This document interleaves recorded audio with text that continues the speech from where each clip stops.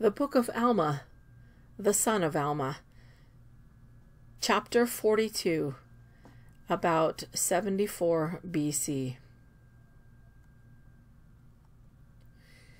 And now, my son, I perceive there is somewhat more which doth worry your mind, which ye cannot understand, which is concerning the justice of God in the punishment of the sinner.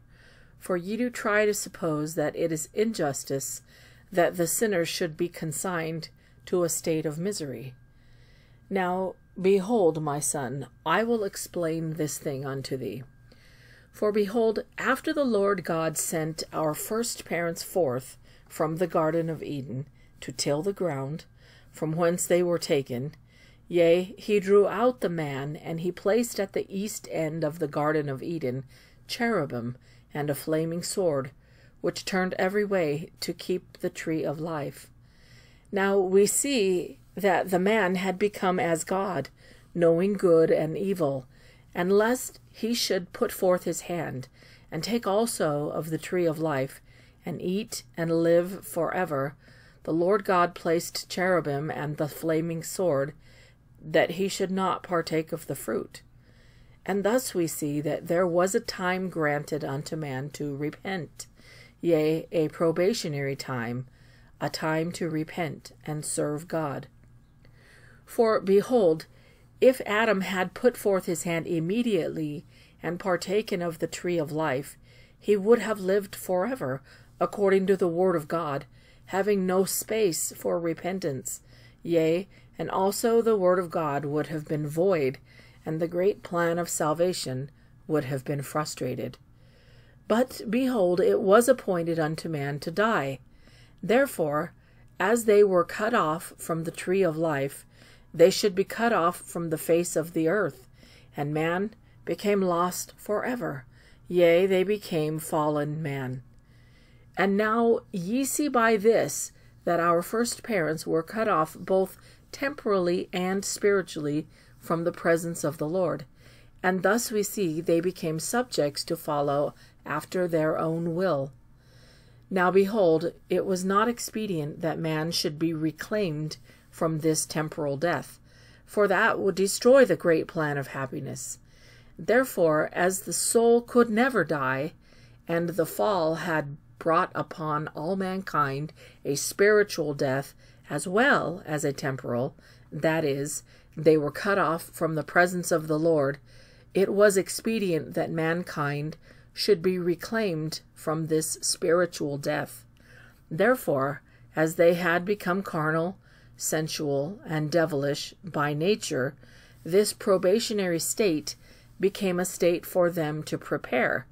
It became a preparatory state. And now remember, my son, if it were not for the plan of redemption, laying it aside, as soon as they were dead, their souls were miserable, being cut off from the presence of the Lord. And now there was no means to reclaim men from this fallen state, which man had brought upon himself because of his own disobedience. Therefore, according to justice, the plan of redemption could not be brought about, only on conditions of repentance of men in this probationary state, yea, this preparatory state. For except it were for these conditions, mercy could not take effect, except it should destroy the work of justice. Now the work of justice could not be destroyed. If so, God would cease to be God. And thus we see that all mankind were fallen, and they were in the grasp of justice, yea, the justice of God, which consigned them forever to be cut off from his presence. And now the plan of mercy could not be brought about except an atonement should be made. Therefore God himself atoneth for the sins of the world, to bring about the plan of mercy, to appease the demands of justice, that God might be a perfect, just God, and a merciful God also. Now repentance could not come unto men except there were a punishment, which also was eternal as the life of the soul should be, a fixed opposite to the plan of happiness, which was as eternal also as the life of the soul. Now, how could a man repent except he should sin? How could he sin if there was no law? How could there be a law save there was a punishment? Now there was a punishment affixed, and a just law given, which brought remorse of conscience unto man. Now, if there was no law given, if a man murdered, he should die. Would he be afraid he would die if he should murder? And also, if there was no law given against sin, men would not be afraid to sin. And if there was no law given, if men sinned, what could justice do? Or mercy either, for they would have no claim upon the creature. But there is a law given, and a punishment affixed, and a repentance granted, which repentance mercy claimeth. Otherwise justice claimeth the creature, and executeth the law, and the law inflicteth the punishment. If not so, the works of justice would be destroyed, and God would cease to be God. But God ceaseth not to be God, and mercy claimeth the penitent, and mercy cometh because of the atonement, and the atonement bringeth to pass the resurrection of the dead, and the resurrection of the dead bringeth back men into the presence of God, and thus they are restored into his presence, to be judged according to their works, according to the law and justice. For behold, justice exerciseth all his demands, and also mercy claimeth all which is her own, and thus none but the truly penitent are saved. What, do ye suppose that mercy can rob justice? I say unto you, nay, not one whit. If so, God would cease to be God. And thus God bringeth about his great and eternal purposes, which were prepared from the foundation of the world.